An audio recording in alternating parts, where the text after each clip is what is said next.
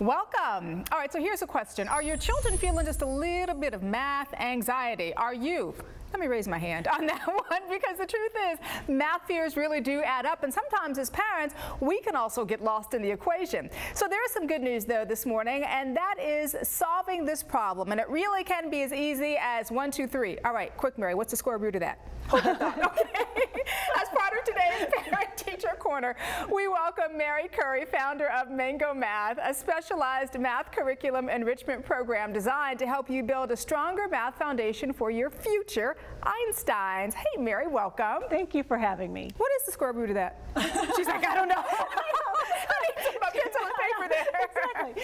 But it is true that numbers really are a very important part, of course, of our lives. But what is it about math specifically that can make or break a child academically? Early math education is a key indicator on how students will do academically further on. Okay. It is one of those key things that builds confidence across the board in all academic areas. So it's a really important skill that students learn very quickly.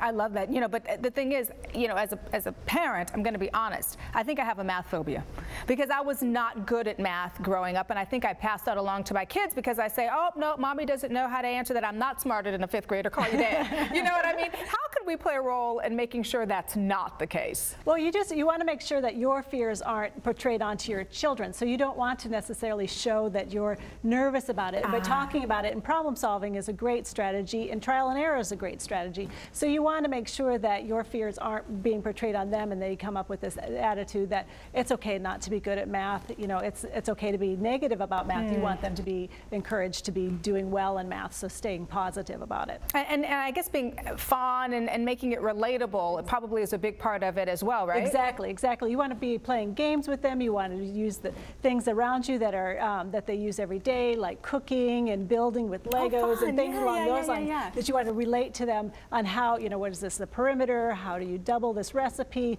You know, things all the time. How do you work with money, and how do you, you know, include tax onto what you're going to spend? So always relating everyday skills into math skills. I love these products that you brought here today as examples, and I know that you brought some math crates and some totes. Talk to me about what we have. Okay, so within the math crates and totes are lessons. The totes right here, and the lessons that come in it are for grades kindergarten through 8th grade, and it has information for parents so that your anxiety about math is reduced because there's information right here for the parents, which is great, and so forth, and then simple directions on how to play a game.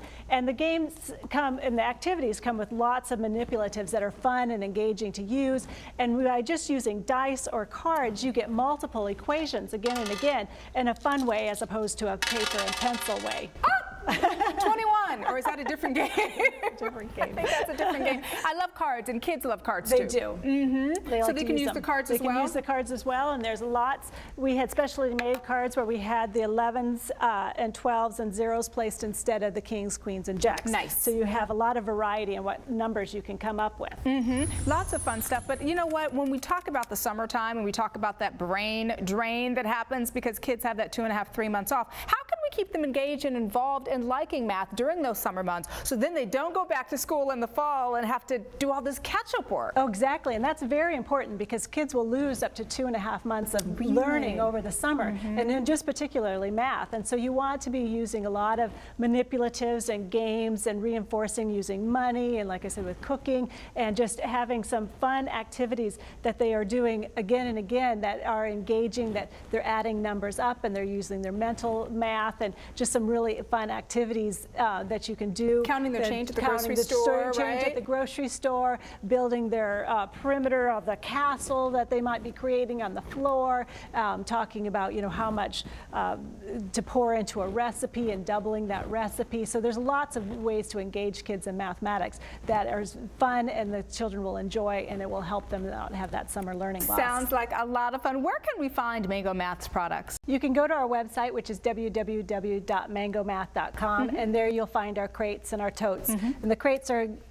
20 lessons per grade level, K through 8th grade, and the totes are for K through 5th grade, and they're 10 lessons.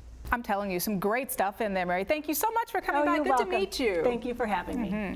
And this simple, fun, and effective formula can help ease some of that math anxiety that we're feeling at home and at school. And for more information on Mango Math's after-school clubs and math enrichment program, simply visit the website. It's mangomath.com.